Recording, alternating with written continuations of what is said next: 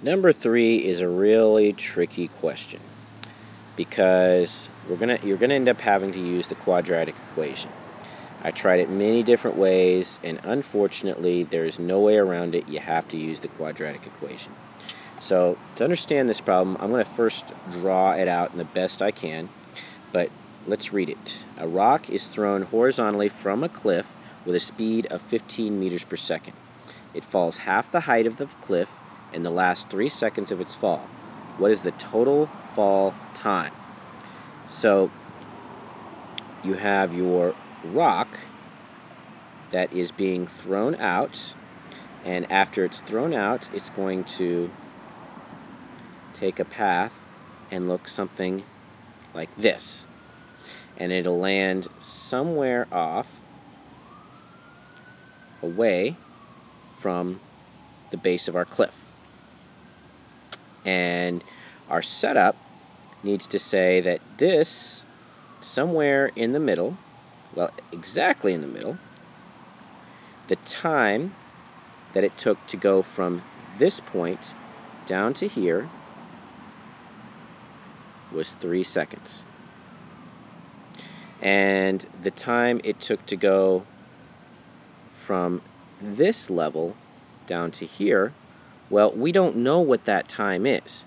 But what we do know is that that is the total time, which I'm going to call capital T, minus 3 seconds.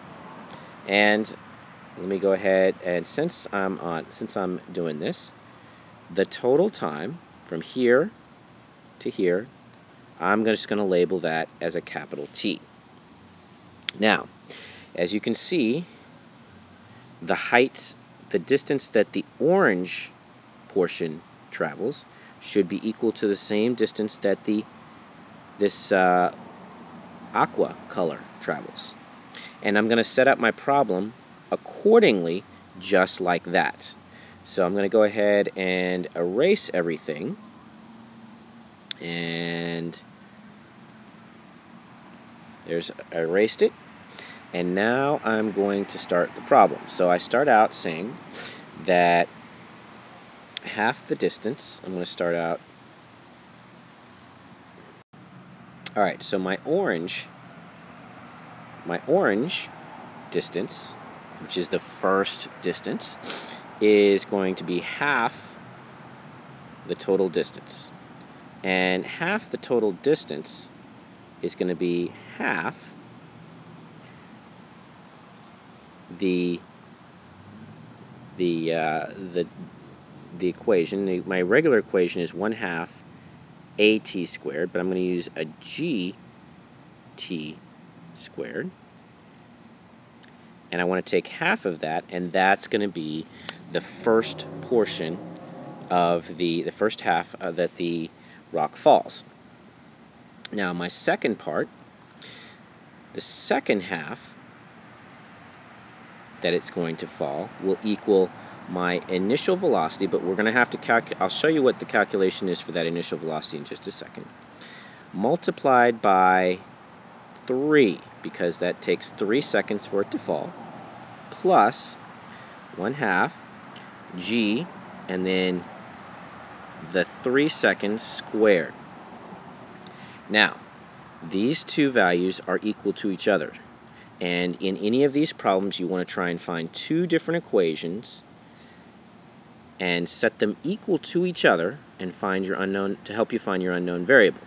In this case, we don't know distance, but we do know that half the distance is the same for both of these equations. So this is half the distance, this is the other half the distance.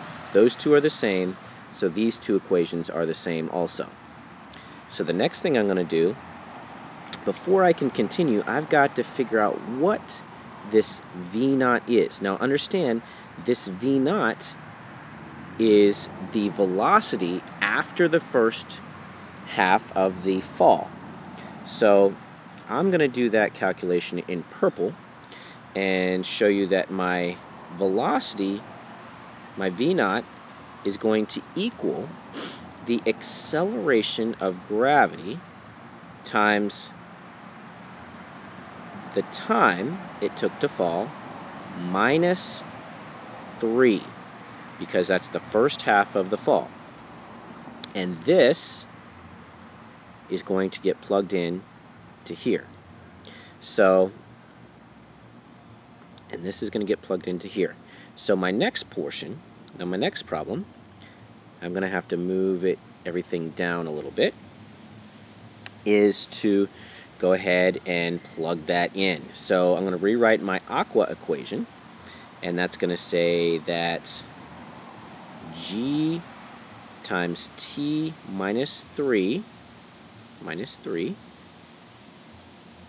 multiplied by 3 plus 1/2 G times 3 squared. And that's equal to my orange equation, and my orange equation is up here.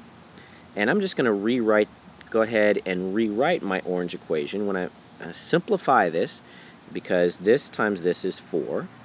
And so I'll say 1/4 GT squared. So pushing all of this up and switch to my orange color, that will equal G times T squared divided by 4. And that is equal to my aqua equation, and I'm going to simplify the aqua equation as well.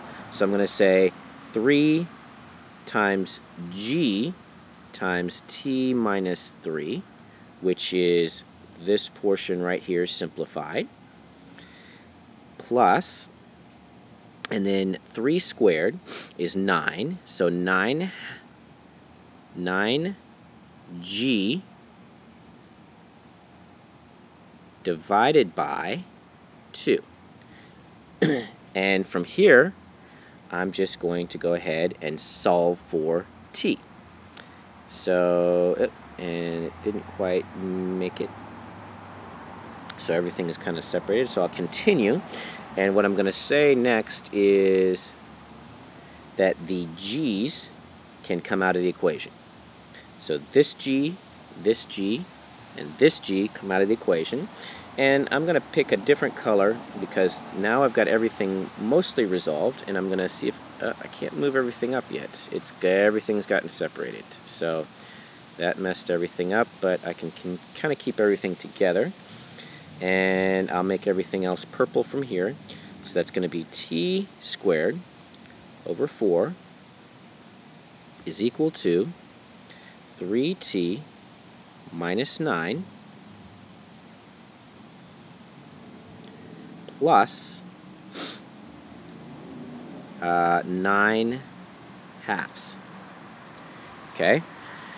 Now, the next thing I'm going to do is I'm going to just go ahead and multiply everything by 4. And when I multiply everything by 4, what that does is it gets rid of all of my denominators. So I multiply this by 4, and that's going to give me T squared, and that's equal to 3 times 4, which is 12T, minus 9 times 4, which happens to be 36.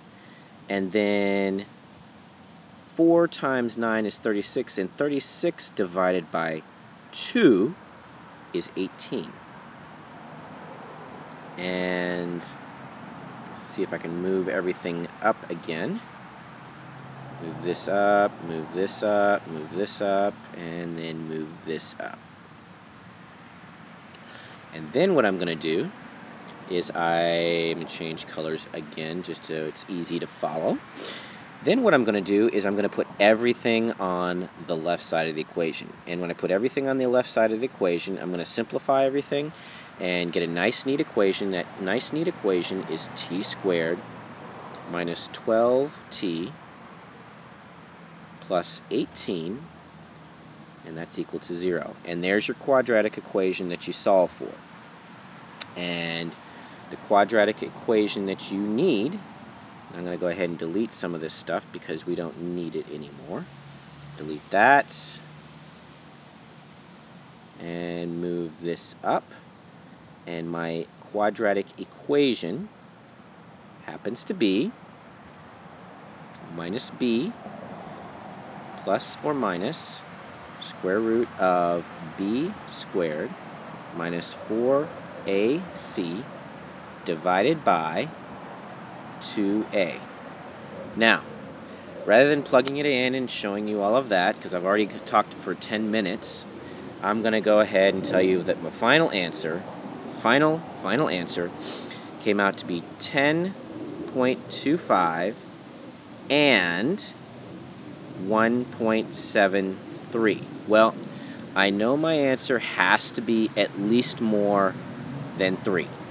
So that leaves this answer is not possible. So my final answer is 10.25